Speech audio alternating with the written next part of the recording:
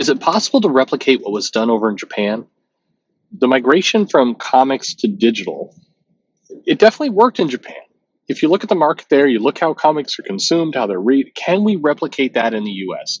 I hit this topic a lot, but I want to go into a different angle of this, which is what can we copy today versus what's going to take a while? Let's get into that.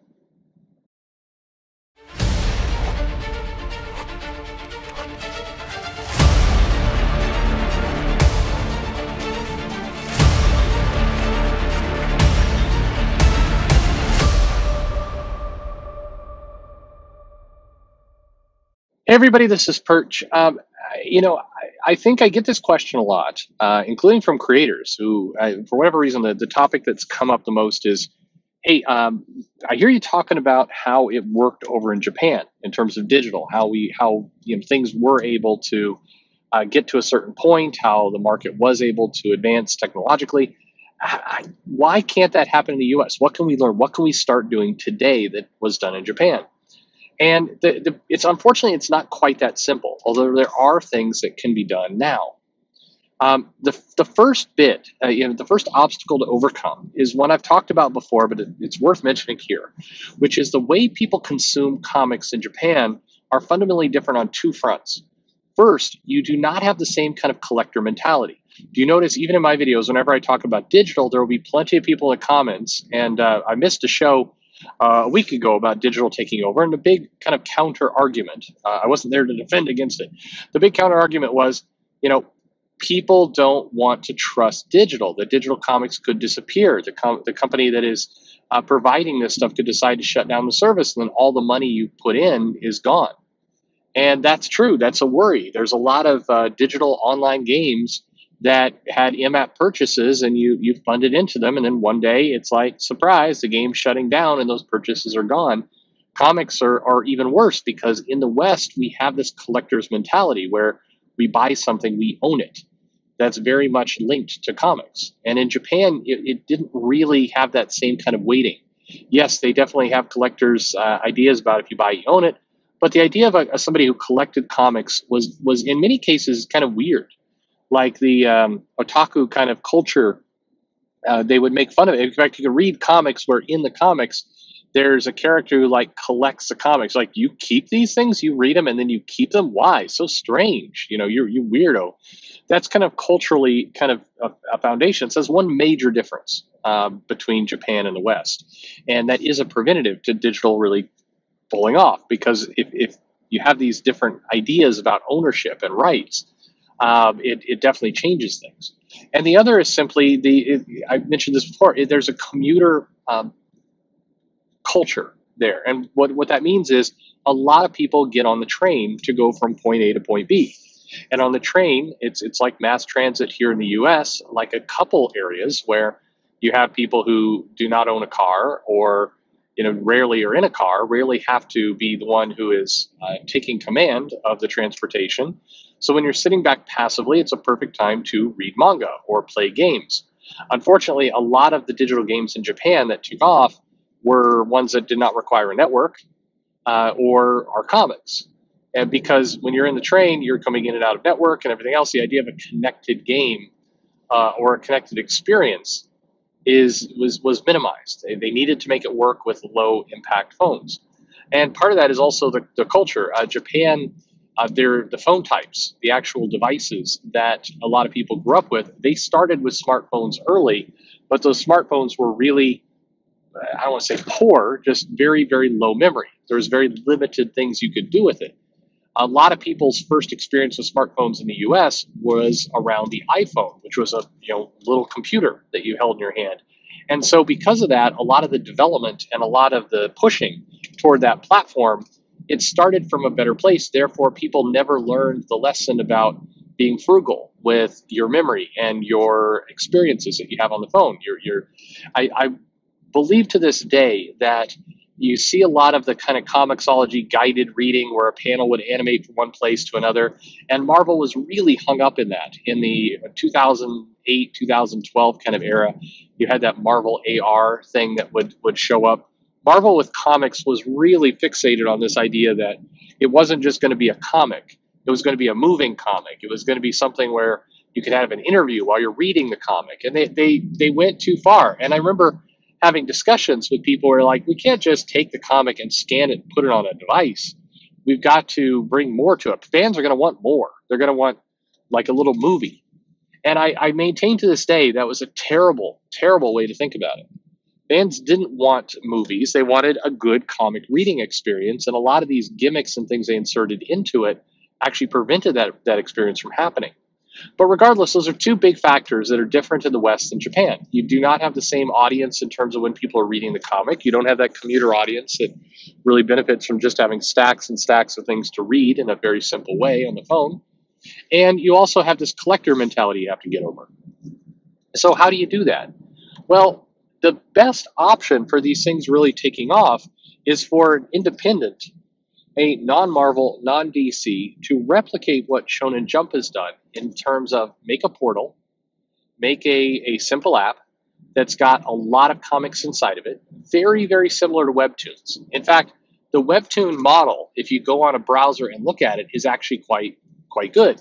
The mobile versions of that is where it breaks down a little bit. There's just some usability things. And again, it comes across like somebody trying to overthink it. If you go to Shonen Jump and you pull up One Piece or My Hero Academia or one of those books, you will get basically one bit of instruction. And that is you read right to left, not left to right. So therefore, when you open it up and you open the first comic and you try and swipe right, the little message will come up saying, hey, dummy, you're American, you're reading it the wrong way. Swipe the other way. And there you go. And you can pinch zoom and you can do everything else. But that's it. There are no other frills, no costly development time needed. Because the other thing is the labor involved. Once you take a comic and you say, okay, we're not just going to scan it and have it, an easy swipe left, right, pinch zoom using the device. We're going to need to enable more than that. We're going to need some animated backgrounds. We're going to need, this kind of guided, this panel will show, and then 3 seconds later, we'll go to another panel. As soon as you start inserting that stuff in, you're inserting labor that has to be done to the comic.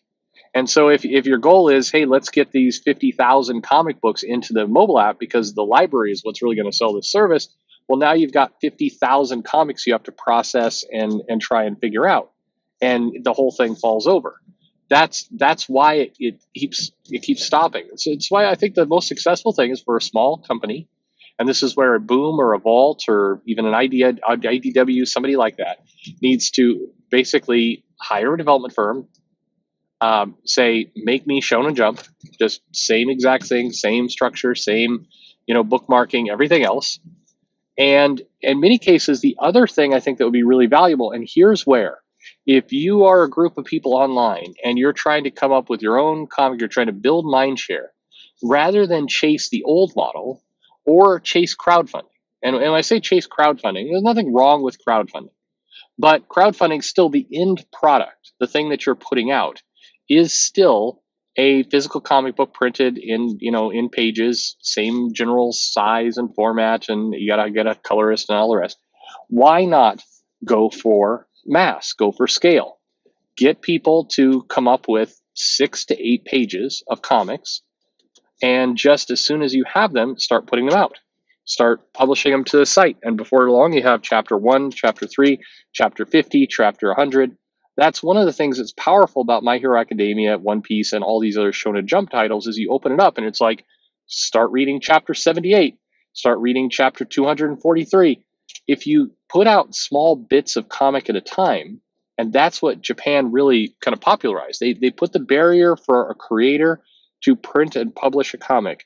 They made that as thin and as shallow and as fast as possible. They basically made it so that you not a lot of time had to happen. You create it, you post it. You create it, you post it. And then they let the creator and the fans do the rest of the work, to prioritize it, to download it, to create some indexing, to be able to say, hey, this particular issue has been read 5,000 times. This one's been read 5 million times. And they put just some basic weighting to say, here's what's popular. And you start to build out some indexing. If I read this comic, a lot of other readers read this comic. So let's make a connection there and start to promote that up to people. I think that that's the way to build mind share, to build market share, is to simply do it that way. Not that hard. Now, the trick here is, how do you make money? And the problem is, In the beginning, it's very hard to make money in this format.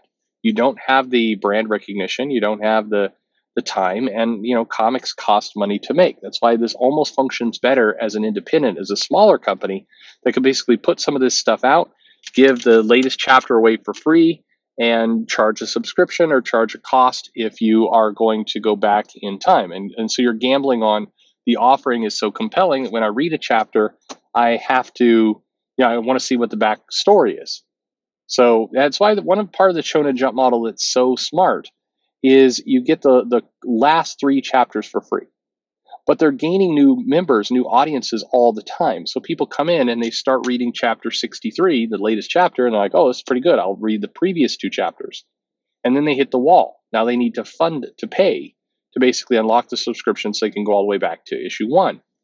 Once they've done that, they become subscribers. Now they're going to consume very slowly, 1 issue at a time as they come out, 1 story at a time, but they're paying that subscription. It's a very, very clever way to hook an audience and get ongoing revenue. The clever part about it is you rarely get people leaving the app because you've got all this content and all this volume, and it really is hooked on the, by seeing the most current issue, you're making this one gamble that people are not going to just set a reminder for themselves to check the app once a week to read that chapter for free and then discard it. You very few people, it's just not common user behavior. Most people don't want to have to remember like that, and most people want to go back to the beginning. So both those factors mean you're going to get subscribers, and you start building them up more and more over time, you get yourself a healthy little business. But these are just some of the factors, some of the things that we can adopt today. I definitely think there's some things to be made right now. And I'd be lying if I said I wasn't trying right now to make some of this stuff. And hopefully I can work with some great creators to bring this to the market. But this is how we need to be thinking. We can certainly replicate what's already being done. We can certainly do printed comics and continue that model. And people are, and people should. But we have to start trying some of these new experiments because I don't think they're that very hard. And I think the roadmap in many cases has been laid out to us by other companies in other countries. But what do you think? Leave me a comment below. Let me know your thoughts on the matter. Anxious to hear your ideas, your thoughts. Like, subscribe, click the bell for notifications if you feel like it. Follow me on Twitter or Facebook at Comic Perch, and thanks for listening.